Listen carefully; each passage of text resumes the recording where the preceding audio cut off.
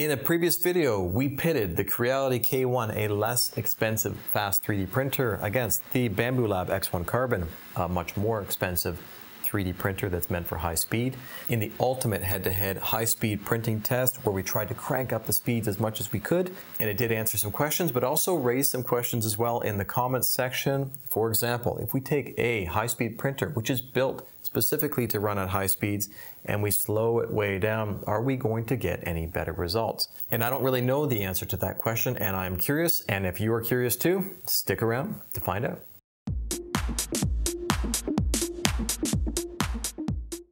So if you have not already watched the previous video, I will make sure to link it up above there. Check that one out first and then come back and see the rest of this video as well. Some of the comments that came up from the previous video were that these results were absolutely terrible, they were atrocious, they looked horrible, and some other choice words as well. I didn't personally think the results were that bad, but I didn't do a good enough job giving some context about both the size of the parts, because these are pretty small parts, and I didn't talk much about what I like to do in my videos to show the defects. So for example, I have extremely harsh lighting in my workshop. It's super bright LEDs coming from the top. I also spray paint my parts in order to show the defects a little bit better. And when I show the results in the video, I take high definition photos of those parts and I blow them up to be as big as I possibly can on the screens. And I guess one other point about these too is they are called torture tests for a reason. They're not supposed to be easy. It's really going to point out for us where the problems are and what exactly we need to dial in to get better results. So for the K1, we ran another sample for the stringing test and we were able to get a little bit better results in the last video. And I'm sure that I could get even better results if I tried to dial it in a little bit more. For high-speed printing, the issues we run into typically are trying to cool that part fast enough. The layer below may not be cool enough before the next layer is deposited, and you can run into some problems like the edges wanting to curl up. Now, one of the other issues we run into with high-speed printing is that the nozzle or hot end can't keep up with the demand. In the case of the Creality K1, we have a completely different setup than we have on the Bambu X1 Carbon. This one has a ceramic heater which encircles the volcano style nozzle. So the capacity on this one probably is much higher than on this one. And the other feature of this one is that it has a brass nozzle as stock, whereas this one has a hardened steel nozzle. So they're completely different setups. Probably in the last video, we were seeing more stringing because this printer was able to heat the material much more quickly.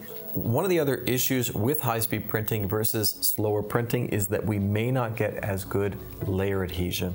So if we're depositing the material too quickly, it's not going to bond properly to that previous layer. Aside from the obvious problem in slow speed printing taking so long to finish that we don't want to wait for it, the other problem that we run into typically is that if we're traveling in slow speed from one island or one part to another one, a little bit of material can ooze out of the nozzle and be deposited on the outside wall of that next part. And that can show up as a defect, and it can show up all over your part depending on where the travels are. I've just finished drying the filament. This is the exact same filament that I used in the previous test video. And I've also gone ahead and applied glue stick to both build plates. And all we have left to do is start the prints. These are going to be both slow prints first. Outer wall is going to be 60 millimeters per second, inner wall 100, and infill is going to be 200.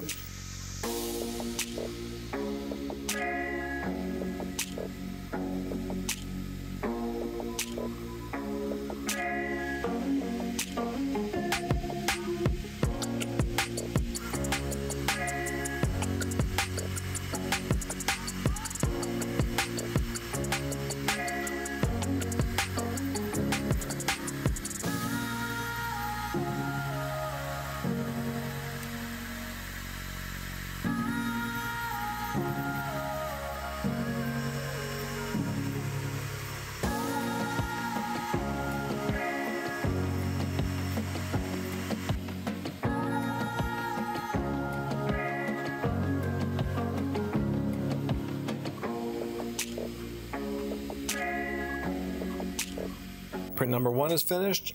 Print number 2 is finished. I'm going to get these off of the build plate, get everything cleaned back up again, and then we'll start running the next test.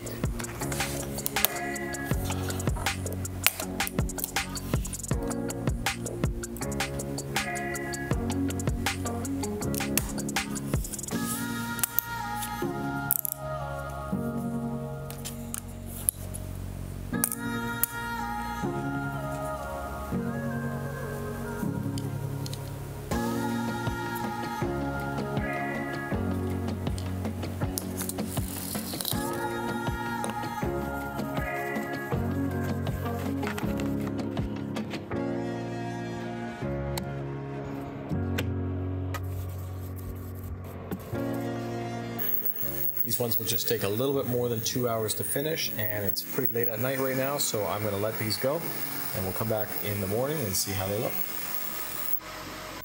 All right, we have those 2 samples completed. Go ahead and take these off and then re-prep them and do one last sample for each, and that's just going to be at the regular speed for both of these printers.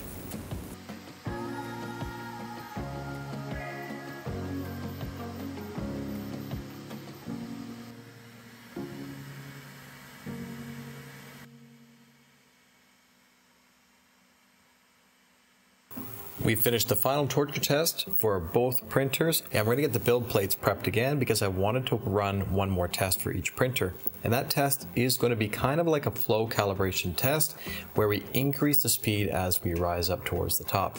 The test that I'm going to run is a little bit more representative of a 3D print that you or I would make. It's going to have infill, outer walls, and inner walls as well. No tops and no bottoms.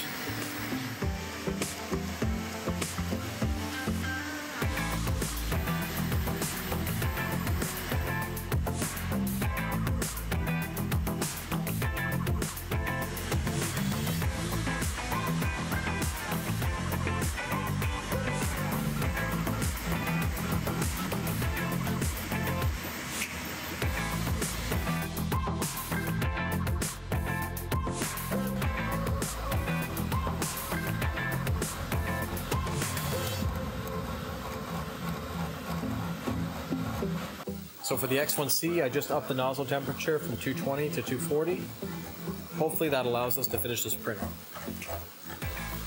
Once again, I upped the nozzle temperature. It's starting to have some trouble again because of course I'm raising the speeds up. So I'm up to 255. Seems to have helped a little bit. The Creality printer is still running at 220, although I think it could use a little up. 230.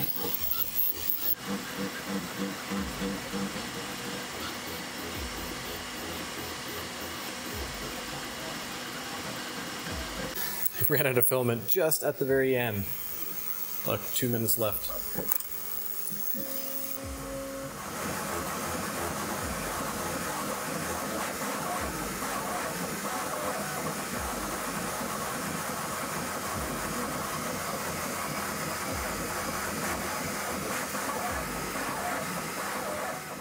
Okay, the results are in, but before we get to those results, make sure that if you have not already subscribed, please subscribe to this channel and give the video a thumbs up.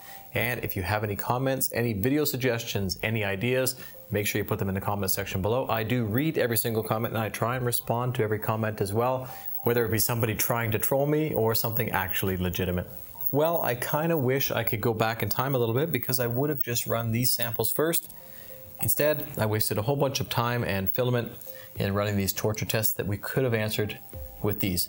But there is some information we can get from these torture tests. So with regards to the Creality printer, the K1, from the slowest speed all the way up to the regular speed of printing, we're seeing nearly identical results. The overhangs are better than they were at high speed. When we got to the high speed test that I produced in the last video, the quality did suffer a little bit, and I had to wonder whether it was something to do with the extruder on that printer. So I do have a new extruder on its way, but of course I don't have it installed. So if I get some new results on the high-speed test, I'll make sure to put that in the description below.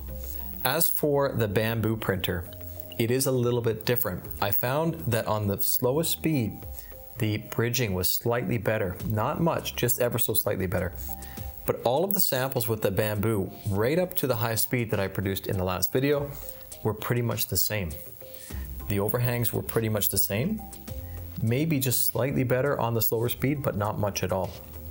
And again, I have to wonder, because of the automatic filament calibration on this printer, whether it's slightly over extruding, because in this pillar area here, I have a few bumps and they're consistent no matter which sample I'm running.